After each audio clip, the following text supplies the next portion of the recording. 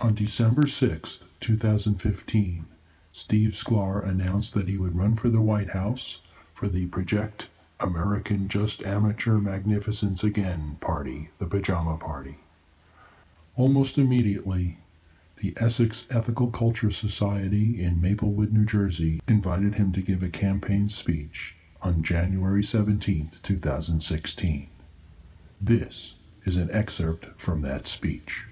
To get back to stupid, if I could, because that's an important thing here. I mean, the other thing about Trump, another, constant, a mantra, the way he lives his life, the principle of his existence is this whole idea of winners versus losers, okay? Winners being Trump and losers being everybody else. So, I mean, I'd like to take a moment here. Let's play a little game, a little moment of audience participation. I call it the winners and losers a la Trump game. So I'll start it off. I'll give you some examples. Let's consider like the greatest figures in human history, and let's ask ourselves, but from Donald's perspective, whether they could possibly be winners or losers. I mean, you kind of can see where this is going. But I mean, Mozart, okay, winner or loser? Loser, because he died young and he died broke. Okay. Gandhi, okay, Gandhi. No, let me do Gandhi. Loser. He was assassinated. What, did he not have bodyguards? Were they incompetent? So he's a loser. How about Napoleon? Napoleon Bonaparte? He's a loser. Exile. He was exiled. Forget about the victories. So all right, anybody, think of a figure, and then we'll analyze whether they could possibly be a winner. How about Jesus? Jesus? That's good. Jesus is good. Okay. Things didn't go well for him. I mean, the Donald. Okay, I'm going to be Donald now. No. Okay. I'll keep it in the third person. It's safer. The Donald actually about Jesus and Christianity. Early on he was kind of speaking to a group of sort of evangelical types.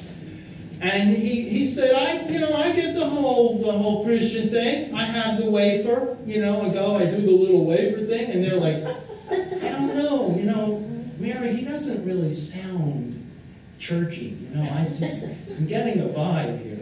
So, true, okay. So that was good, Jesus was good, but he, I mean, the Son of God, I mean, Trump has to like that, but, like you and me. Churchill. He let himself go.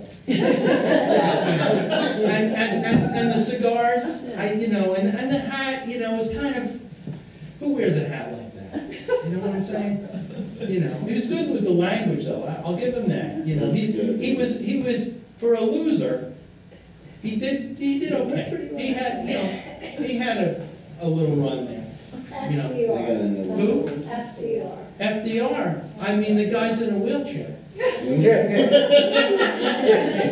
I mean, how are you gonna, I wouldn't. I mean, if Trump is a germaphobe, he wouldn't have gotten polio. I mean, I know it sounds harsh, but you got to grow up. Okay. Who? Lincoln? Yeah. See Gandhi.